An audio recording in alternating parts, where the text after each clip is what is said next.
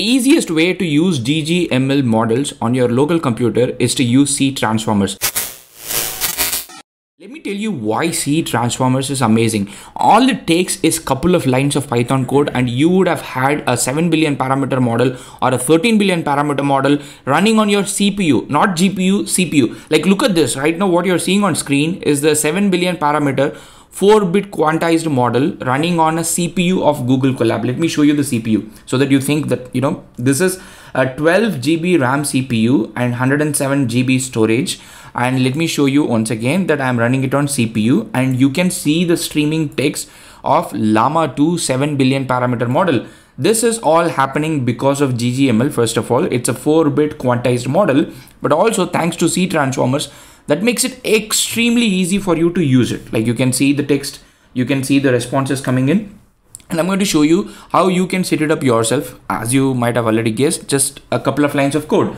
First, to start with, let's explore C transformers. What is C transformers?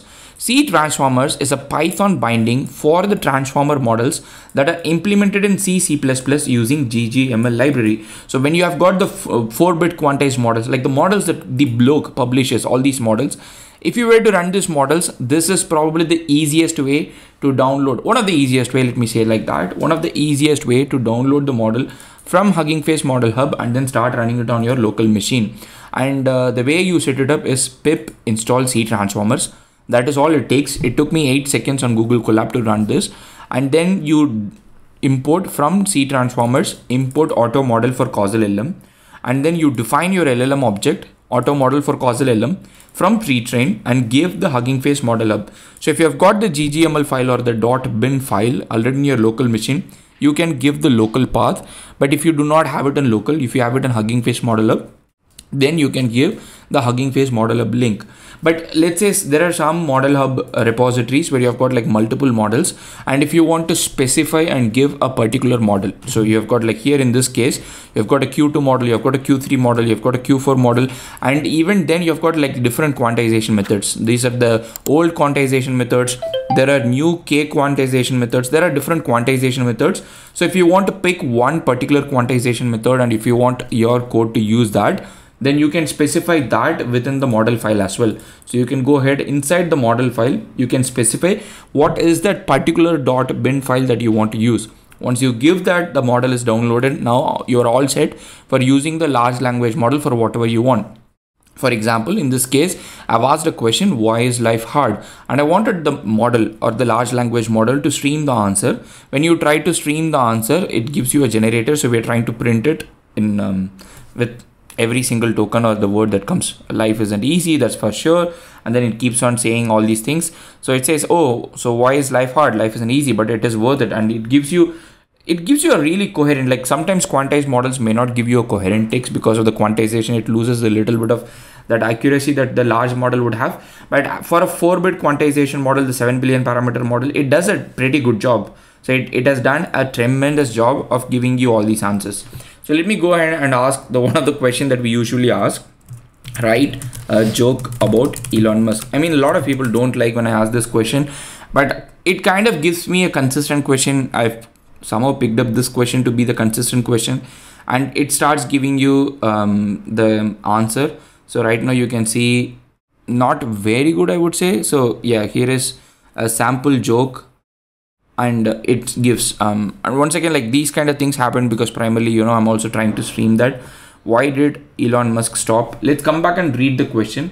But meanwhile, I wanted to show you that what kind of things that it supports. One, it supports these are the family of models. It supports GPT-2 family, GPT-J family, GPT-NeoX family. It also supports Falcon. It supports LLaMA and LLaMA2. It supports MPT. It supports StarCoder and StarChat from the big code, which is the research wing of Hugging Face. Dolly V2 from Databricks and also the Replit model. And it also has got support for CUDA and Metal. So not necessarily only on CPU. I mean, I particularly wanted to make this video on CPU to show you that it is possible to run on CPU. But if you've got the older CUDA machine, which is the NVIDIA GPU, let's say 2080, 2017, or even like GPUs before that, you can still use that. And if you're interested, let me know. I'll try to make a separate tutorial on that. If you have got the Apple Silicon machines, the Metal CPU, MPUs, then you have got Metal support as well. And like I said, the installation is very simple. usage is very straightforward, and you have flexibility. Like if you want more control over the inference, like for example, you want to generate the token and then detokenize yourself, you can do that as well. And like I said, you can download the model from Hugging Face Model Hub. And of all, the biggest one is you've got also the LangChain support. So if you want to leverage LangChain but you want to use GGML models, probably this is what you can use it. I have particularly not tried LangChain extensively, but I think I would love to use a GGML model to do RAG, retrieval augmented generation with GGML model, something that a lot of people have been asking me to do. So I'm definitely going down this path to try more items. But if you want to use with GPU, then you can just install this that enables the C transformers with CUDA, and you have to specify the GPU layers, the number of GPU layers.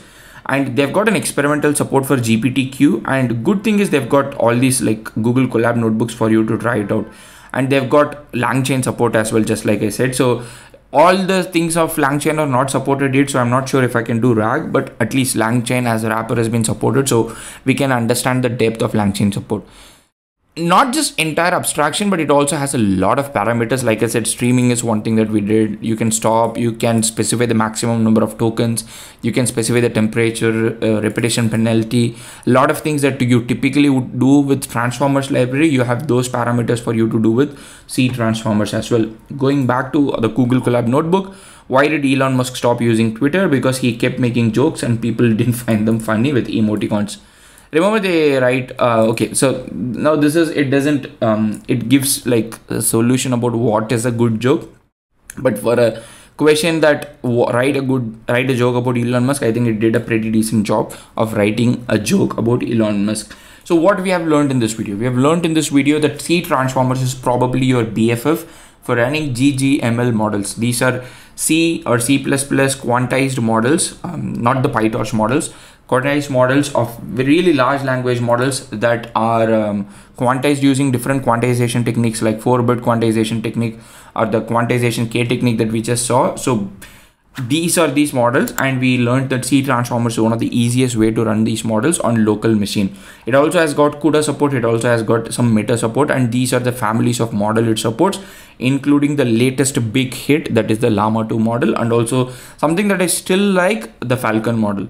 And the thing with this is it is quite flexible. It gives you a little bit of control over how do you want to print and tokenize, and also not necessarily every time you have to have the model in the local folder. You also can download the model from Hugging Face Tokenizer. It has got support for LangChain, which I'm still yet to explore, but overall this seems like the really good package that not a lot of people are talking about to run your GGML or the 4-bit quantized or 4-bit or 8-bit or 6-bit or 2-bit quantized models locally on your computer.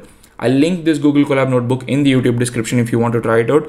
If you have any questions, let me know in the comment section. Otherwise, very happy prompting.